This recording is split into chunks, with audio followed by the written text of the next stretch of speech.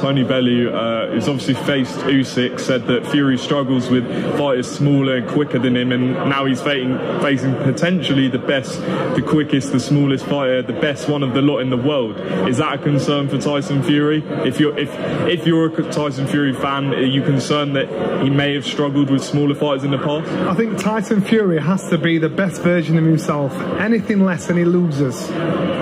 He's said and done everything and put his name, his reputation, his achievements on the line and said, how am I going to let a little gap team cruiserweight step up to beat me? Historically, it doesn't happen. And when he said at his presser, I actually agree with him.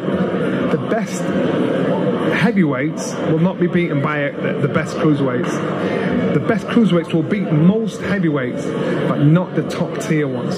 So if Tyson Fury is still top tier, still at his best, he wins. If he's anything below that, he loses against a guy that is far too dangerous to give that chance to.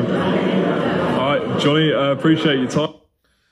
And there is once again Johnny Nelson's take on Tony Bellew's prediction or comments about Alexander Usyk and Tyson Fury, that Tyson Fury has problems with smaller fighters. Okay, now let me say this by my counterpunch off top. Okay, first of all, Johnny didn't answer the question. He didn't say anything about Tony Bellew's comment whatsoever. So let me say it for you guys. Does Tyson Fury have problems with smaller fighters? And yes, you have to say yes, he does. He has problems with smaller heavyweights. He's admitted that himself on Joe Rogan in front of millions of people, millions of views, millions of times people have saw that interview where Tyson Fury said, I have problems with smaller fighters. That's why he was discussing the Steve Cunningham fight. And Steve Cunningham was a cruiserweight. He was a guy that, moved up to heavyweight, and he was a problem for Tyson Fury for a while in that fight. I think he ran out of gas, but normally, and on record, Tyson Fury has said that he has problems dealing with smaller heavyweight. So what Tony Bellew said is based on fact, based on what Tyson Fury said. Now Tony may believe it, and we can dive into that for a minute. Okay, Tony Bellew got knocked out by Alexander Usyk after he put on one hell of a performance in about 4 or 5 rounds against the Ukrainian unified champion currently. You know what I mean? When he was the undisputed cruiserweight champion currently at that time. And I'd say where Alexander Usyk, what he did to Tony Bellew had to respect that. And I think because of the way Alexander Usyk had made these adjustments to catch Tony Bellew, because he was a slippery fella. He was slippery as a fish that slipped out of a fish bowl and flopping around on the floor. You couldn't catch him. You know what I mean? He was mean. He was lean. He was doing all the right things. He was countering. You know what I mean? He was revving everybody up. That UK electric crowd, that energy was all through that place. And everything Tony did had everybody. Until Alexander Usyk caught him. And he started catching them anyway before that. It was just one lucky punch. No, he started making adjustments to Tony Bellew.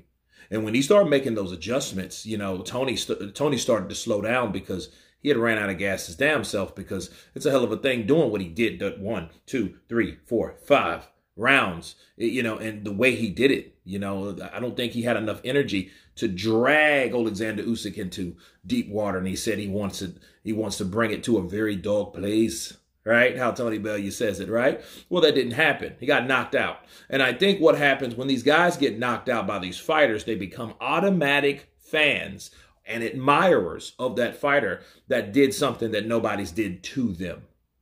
You see what I mean? So, to my knowledge, nobody had got Tony Bellew like that ever. I think he fought Superman Stevenson once upon a time, right?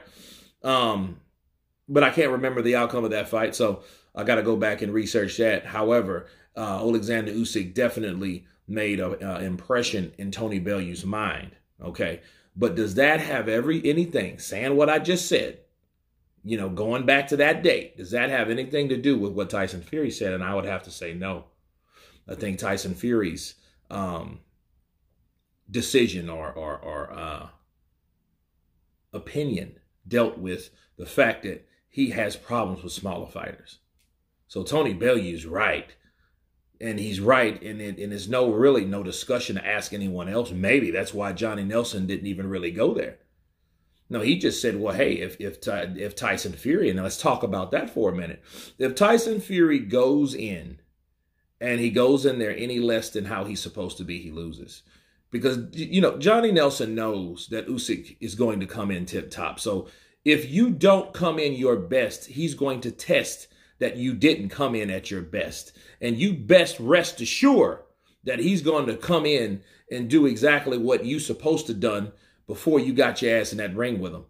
Okay? And he's going to find out. So if there's any weakness, if there's any stamina issues, they're going to be figured out that night. He's going to find out, okay, can you keep up with me? He's going to hear your breathing. He's going to see your eye movement. He's going to look at your body language. If Tyson Fury starts grabbing a whole lot, that means he's tired. So if he's not ready to deal with someone like Usyk and the constant movement and the pressure and the mobility and all these punches that will be thrown at him from different angles, in and out, back and forth, side to side, yeah, he will lose. I just think Usyk's just a better overall fighter anyway. And Tyson Fury, to me, hasn't really fought anyone. Steve Cunningham was a long time ago, people. He hasn't fought anyone to prepare him for someone like that because he's never been in there with someone like that. But the same thing is to Alexander Usyk. Has he ever been in there with a 6'9" fighter that can move like Tyson Fury? I don't buy he doesn't have the legs no more. I just think they're not the way they used to be before. Bars. But I do think he has footwork. I think he has his legs. I just think the crunk style was to camouflage the fact that he doesn't like to move like he's supposed to, but he does move when he needs to. I.e., Francis Ngannou, okay? Because he had to move around in that fight. He was going to get knocked out, okay? Because if he tried that crunk style with Francis Ngannou, Ngannou would have showed him where Cameroon is, because that's where he would have knocked his head. But anyway, you guys tell me what you think of Johnny Nelson responding to Tony Bellew's comments of Tyson Fury having problem with smaller heavyweights. Of course, please subscribe. And you guys been Counterpunch. Peace.